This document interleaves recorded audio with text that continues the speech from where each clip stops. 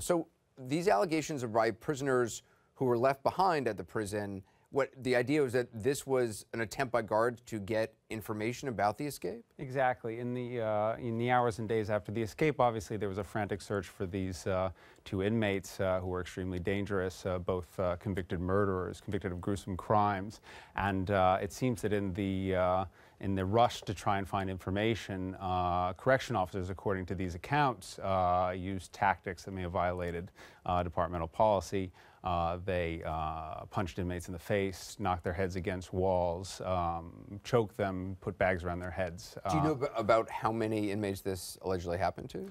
We spoke to or contacted about 10 of these inmates, and through an organization called Prisoners Legal Service, we found out about a total of over 60 inmates who were making similar complaints about abuse, about being thrown into solitary confinement afterwards, and about moving around and losing a lot of their property. A lot of their property was thrown out, lost, or damaged. So that's some of the complaints. And did they started filing complaints? The prisoners. I mean, who did they go to file complaints? A lot of them filed complaints to this Prisoners Legal Services. Okay. This represents indigent inmates. We contacted several of them through their wives. We've been in contact with a number of the wives of inmates from the very beginning, and began reaching them that way. You talked to an inmate who was in the cell next to Richard Matt. And Governor Cuomo had actually spoken to this inmate, and I think we actually have some of that exchange on camera. Let's listen.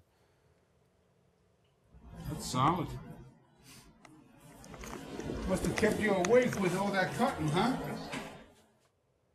So the obviously, you know, he's sort of intimating that the guy must have heard something, but the guy, what did he tell you? That he got in trouble for that exchange? The assumption obviously was these individuals these two, Richard Matt and David Sweat, cut through the back of their cells using hacksaws, so it had to have created a sound, which is an obvious assumption. This inmate, Patrick Alexander, who was a neighbor of Richard Matt, said he heard nothing and was sort of baffled by all of this.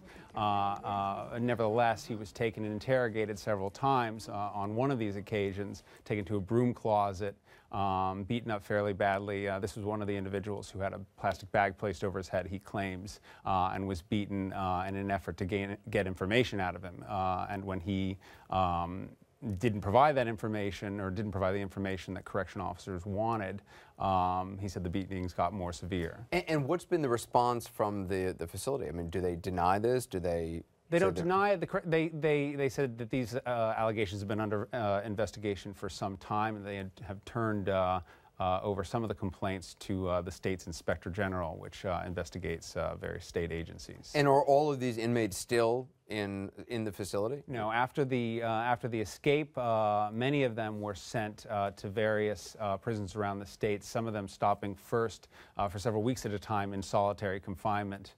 And that's one of the complaints a lot of the inmates had, was that these were, they were some of the best behaved inmates at the prison. Many of them hadn't had many serious disciplinary infractions, and yet they were put into solitary confinement as if they had done something wrong, and then sent to different parts of the state, different prisons. Where do things go from here?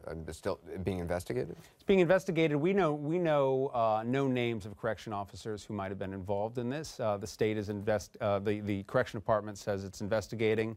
The state Inspector General is supposed to be issuing a report in the next weeks and months about all of the security failings that so the went inmates into didn't this. want to give you names of The inmates didn't know the names. In fact, a lot of them told us that these beatings occurred. When these beatings were occurring, the correction officers doing the interrogations did not have the name tags that they typically wear on their uniforms. And so a number of them, a number of the inmates told us that they couldn't identify the correction officers. They were either from other facilities or other parts of Clinton, and they didn't recognize them. Well, Michael Shwirtz, I appreciate the report.